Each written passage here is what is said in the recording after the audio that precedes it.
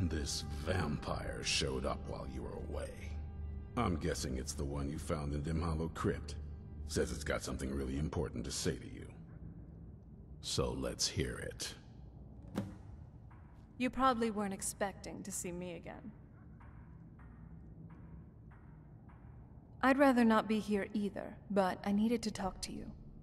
It's important, so please, just listen before your friend here loses his patience.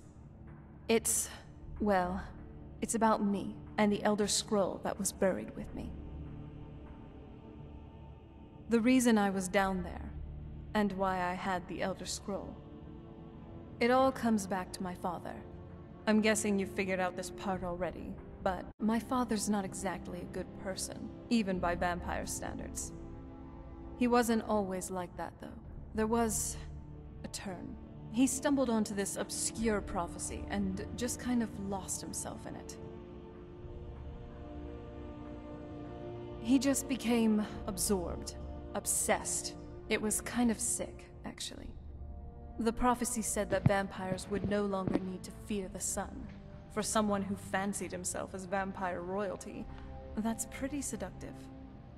Anyway, my mother and I didn't feel like inviting a war with all of Tamriel, so we tried to stop him. That's why I was sealed away with the scroll.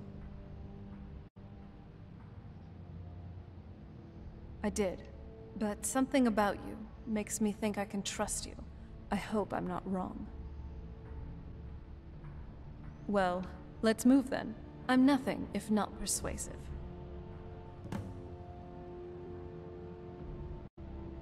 All right, you've heard what it has to say. Now tell me, is there any reason I shouldn't kill this blood-sucking fiend right now?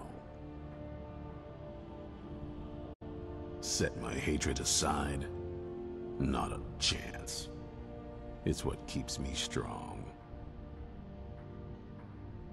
You better know what you're doing. It can stay for now, but if it so much as lays a finger on anyone here, I'll hold you responsible. Got it? You hear me? Don't feel like a guest, because you're not. You're a resource. You're an asset. In the meantime, don't make me regret my sudden outburst of tolerance and generosity. Because if you do, your friend here is going to pay for it. Thank you for your kindness. I'll remember it the next time I'm feeling hungry. So, in case you didn't notice the giant thing on my back, I have the Elder Scroll with me. Whatever it says, it will have something that can help us stop my father. But of course, neither of us can read it. Well, the Moth Priests are the only ones I've heard of who can do it. They spend years preparing before they start reading, though. Not that it helps us anyway, because they're all half a continent away in Cyrodiil. Some Imperial scholar arrived in Skyrim a few days ago. I was staking out the road when I saw him pass by. Maybe that's your Moth Priest.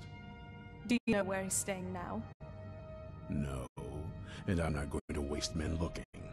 We're fighting a war against your kind, and I intend to win it. You want to find him? Try talking to anyone who'd meet a traveler.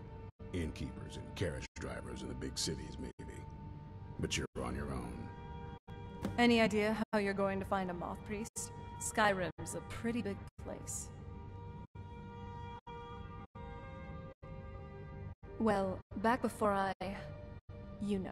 The College of Winterhold was the first place I'd think to go to for any kind of magic or historical thing. The wizards know about all kinds of things that people probably shouldn't know about. Actually, now that I think of it, I'm going to come along with you. I've been really wanting to get out and explore a bit.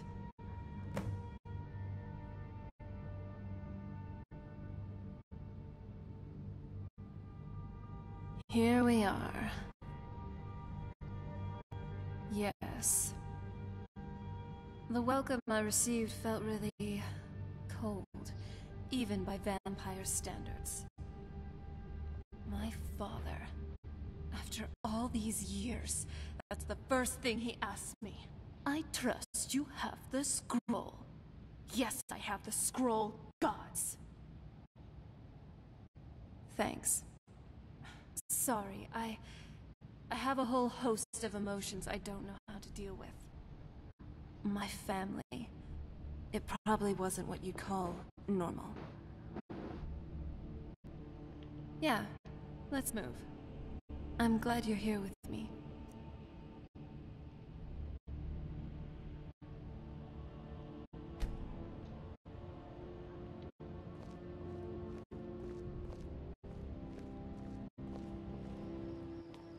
I'm a sorceress, and a damn good one too. Oh? What is it?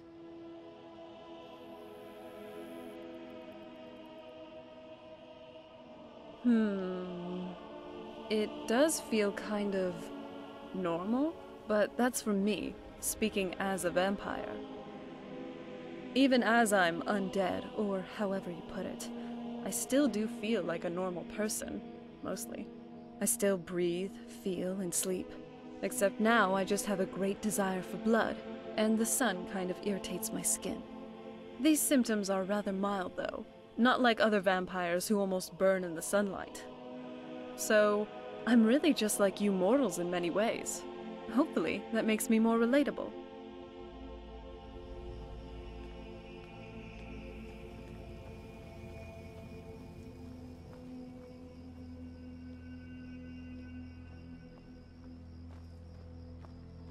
This must be that beautiful Skyrim weather I've always heard about.